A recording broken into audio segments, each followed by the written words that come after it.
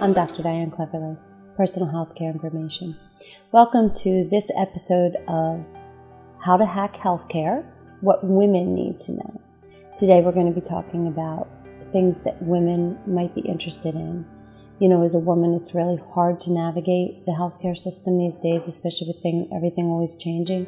So even routine things, even if you don't have a major health issue, even routine things can be difficult.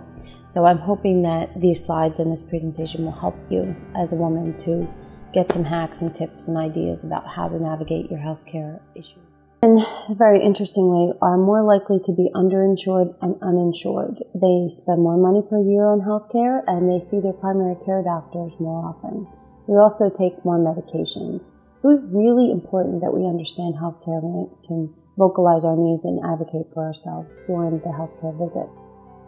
Healthcare policy for many countries tend to focus on women's issues, which is contraception, pregnancy, breast and ovarian cancer, and menopause. Today we'll be discussing contraceptive hacks. So in the U.S., the ACA has mandated certain changes in policy. So we now have no-cost birth control, women's well visits, breastfeeding stations, and no-cost mammograms for women over 40.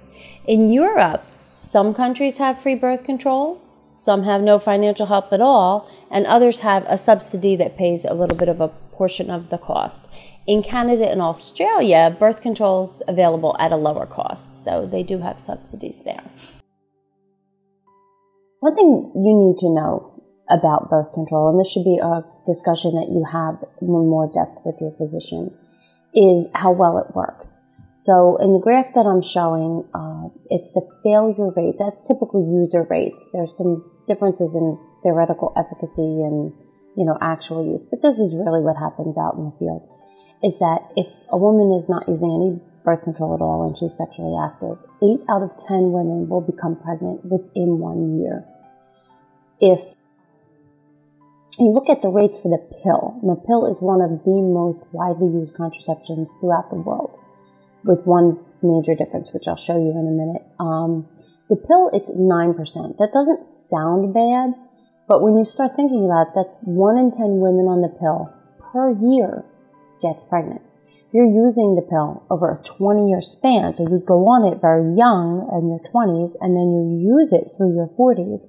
Really interesting is that the failure rate for the pill declines over time, and people actually get better at using contraception the more they use it. There are other methods that are more reliable, and the Iuds and implants are very reliable. There are also other ways that you can make the pill more reliable. You can use condoms in combination with the pill, and that will, of course, increase the efficacy or lower the failure rate.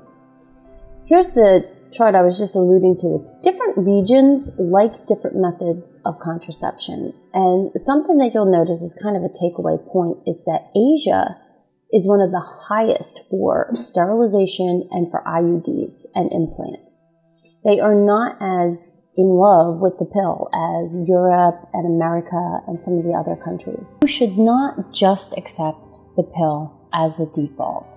You definitely need to speak with your physician about different options. So there's so many options out there to choose from now. There's no reason not to have that conversation and find out what is right for you. There's the Iuds with the hormones inside of the IUD as opposed to the copper ones.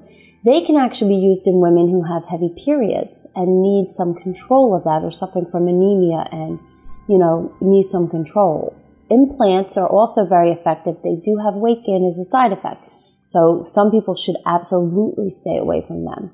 But they can be easily reversed. And the birth control ring is another one that is similar, but it has less hormone exposure. The birth control ring is not very widely accepted in the U.S. It's much more accepted in Europe.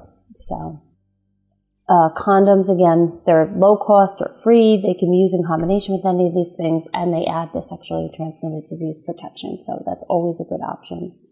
So that's it. I hope that you enjoyed this episode of How to Hack Healthcare, and always remember you deserve to be well treated.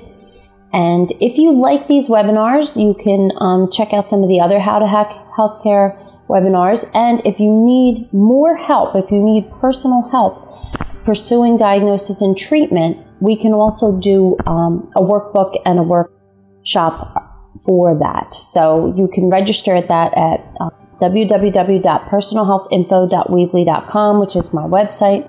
And any feedback at all or suggestions for topics is greatly appreciated. I have a number of topics I'm planning to cover, but it's always better to hear from you guys and find out what you're interested in learning about, hearing about, what can help you, anything like that. If you subscribe, all the better, because then you'll get all the latest updates. So thank you very much, and we will see you next time. Bye. Thank you for listening. And for more information, please visit us on the web at personalhealthinfo.weebly.com.